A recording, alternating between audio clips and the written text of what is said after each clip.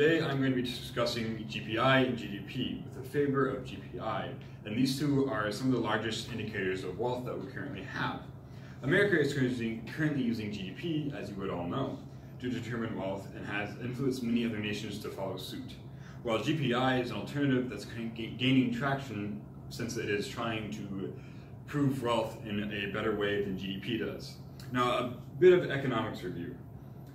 There are the three circles, which is manufactured capital and financial capital is kind of smushed into one. You have social capital and human capital smushed into one, and you have natural capital. And these three things really affect how economics works. Now, I've had several classes that have been going over this material, and it's made me realize just how important these things are. I also hope that every one of you will be able to form your own opinion of this and go and do your own research and discuss about the two topics. But I will start with GDP, or gross domestic product. Now, Investopedia has GDP defined as it equaling C plus I plus G plus NX, with C for consumption, I for an investment, G for government spending, and NX for total exports. Now, all of these can be positive or negative values just depending on what year. Say 1 year you have more exports and then 1 year you have less exports. That would help create a flux.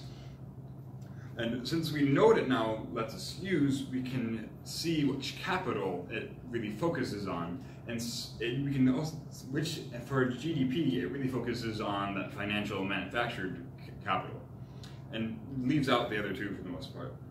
And America's GDP has gone up dramatically over the last couple of decades, especially compared to other nations. And even with success though, there is some call for change. For instance, from the New York Times, almost a century later, it is time for a new set of statistics. It is time for measures that do a better job of capturing the realities of modern American life.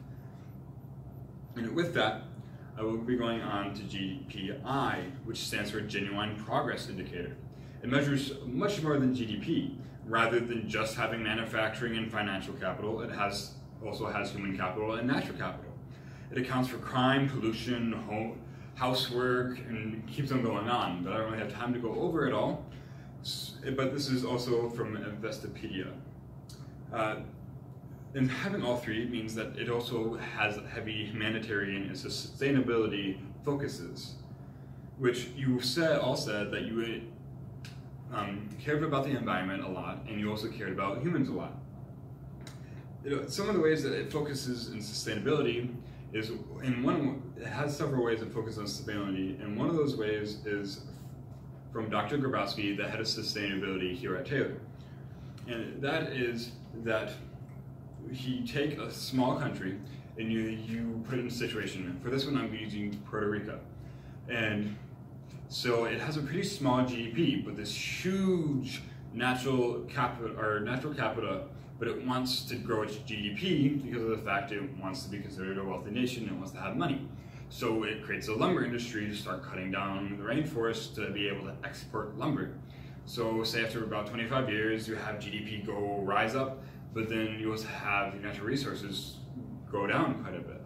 Say another 25 years, your GDP is huge, it's enormous, but your natural resources is almost completely gone. Now what does this mean? This means that the lumber that you currently are exporting gets almost all gone, so either your economy is going to collapse or you've got to find something else to industrialize and export to keep your GDP up. Now GPI is completely different from that.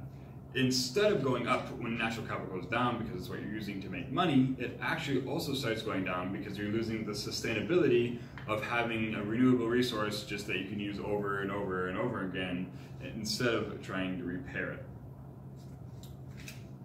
Also with GPI, it has a lot better take on pollution. While GDP mainly is positive, as it really only cares about making and selling things, GPI cancels out the pros and cons of pollution versus manufacturing, which with the pollution being able to harm the human population and biodiversity. GPI also has a lot more care for humanitarian efforts.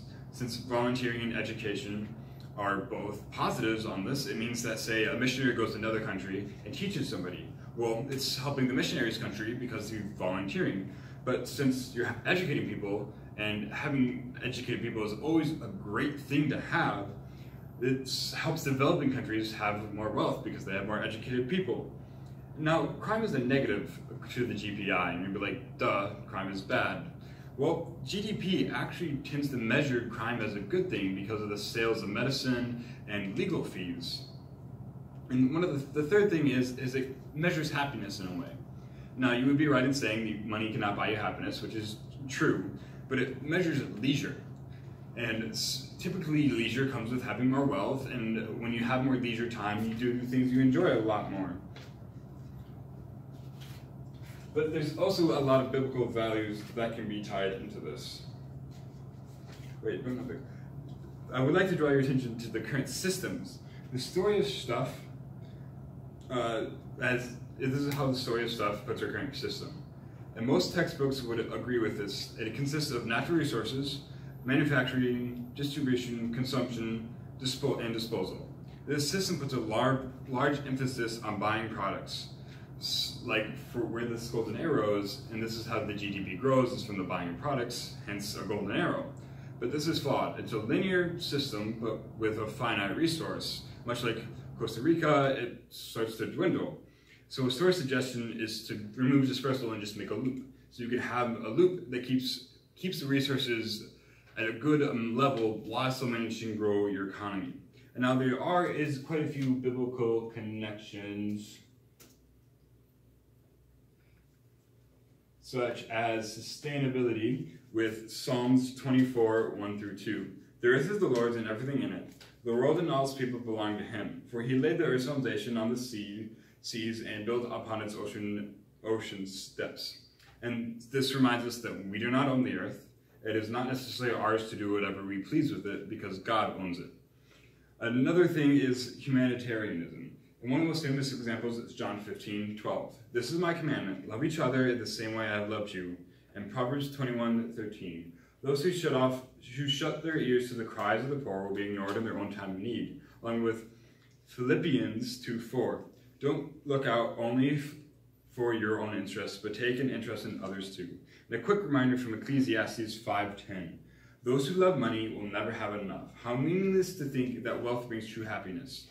This is something that GDP tends to fall for, since it really mainly cares about producing money and financial capital. It tries to say that happiness is determined by how wealthy a country is. Now, having a high GPI over a GDP would force higher powers like industry, rather than individuals, to take greater care in how they're acting. And America's GDP versus GPI since 1960 has also changed quite a bit. You can tell that GDP has grown drastically, but GPI is just kind of flatlined, which shows how much GDP is ignoring. Now that I've covered everything I can, I encourage you to go and do your own research. Maybe watch the story Stuff. It's only about 20 minutes long, but most importantly, have discussions.